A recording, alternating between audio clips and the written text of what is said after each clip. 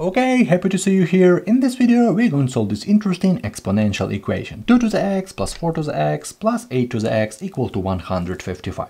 As you can see, all different bases, 2, 4, 8, 125. But what about the solution? What is the best solution to this question? And in this video, I'm going to show you this solution. First of all, we have all different bases, and it will be really great for us to create the same base. And we know about this 2, we know that it can be written as 2, yeah, in this way. This 4 can be written as 2 square, which is really great, and this 8 can be written as 2 cube. Yeah, this is the first and really important step for us, because if you write it in this way, we'll have the same basis. So, but we still have to the power x right here, so plus 2 square to the power x right here, plus 2 cube to the power x equal to 155. Okay, so we just write it in another way as 2 square and 2 cube. This is our first step to our solution.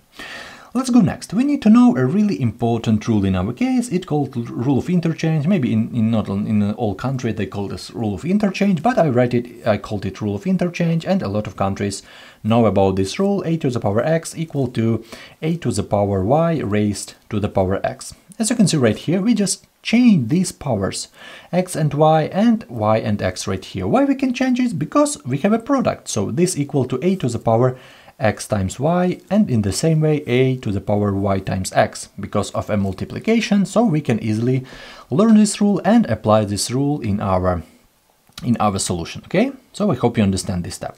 And right now let's change our powers right here, and right here. Okay, if we change it, we will have like 2 to the x plus 2 to the power 2 to the x squared and plus 2 to the power x cube, yeah, equal to 155. Okay, so I hope you understand this step right here. This is very important step in our solution. Right now, 2 to the power x, 2 to the x, 2 to the x, all same elements, so we can easily write a substitution right here. So let 2 to the power x equal to, for example, let's go with t, then we have like a, I guess, cube equation, yeah, because we have like, instead of 2 to the x, we have t plus t square plus t cube equal to 155. Okay, let's go next. This is cube equation because we have the third power, and let's change an order a little bit, and let's bring this 155 from right to left. We have like t cube plus t square plus t and minus 155 equal to 0. Okay, this is our cube equation. There are a lot of approaches how can everyone solve this question, but I want to show you my approach. How can I solve this cube equation right here? On the first side, we can easily see that t equal to 5 will be a solution to this problem, because t equal to 5, 125 plus 25 plus 5, it will be 155, minus 155, this is 0. So we can easily say that t equal to 5 is a solution, but let's factor it, let's find all solution to this question. And let's write t cube in the beginning.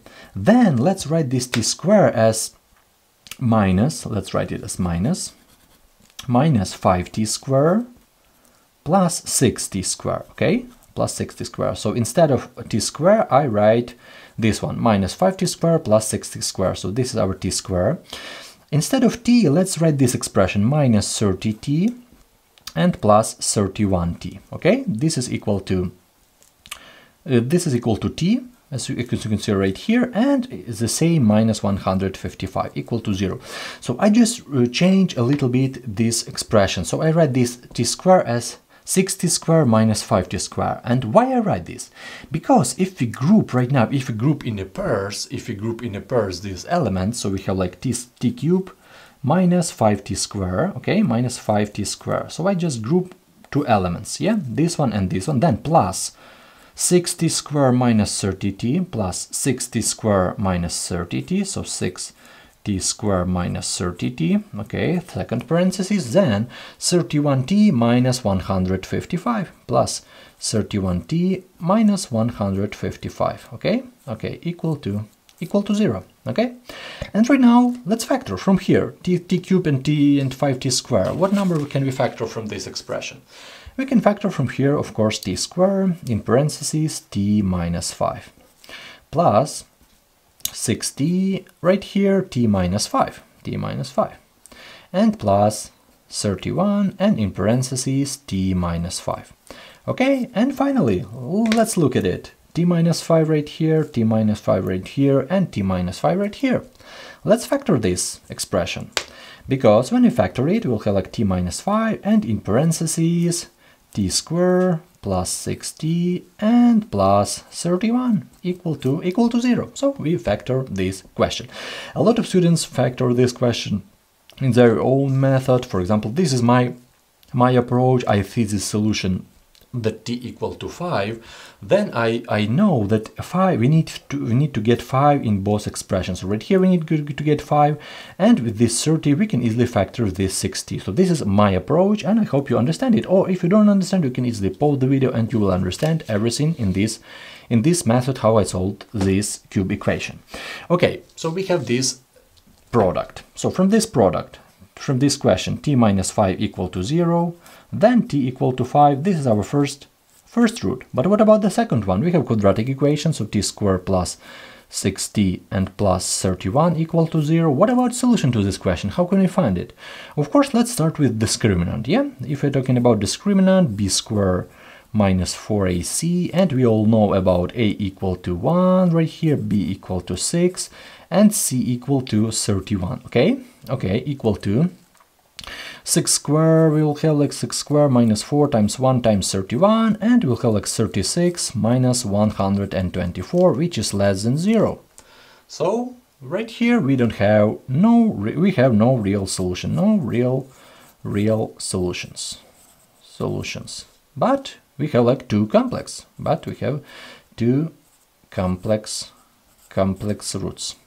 Okay, it was our right hand side. On the left hand side we have t equal to 5. Okay, what about it? T equal to 5, but 2 to the x, where we have a substitution, so 2 to the x equal to t, but t equal to 5. So 2 to the x equal to 5, and of course log on both sides.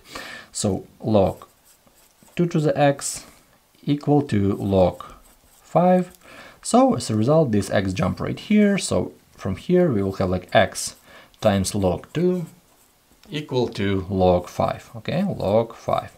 Let's divide both sides by these 2. So we have like our x equal to log 5 over log 2, and this is our solution according to log properties. This is my solution to this question. Of course, if you still have any question, write a question in the comment section. I really appreciate it. I definitely wish you all the best in your mathematical adventures. Thank you for your time and have a great day.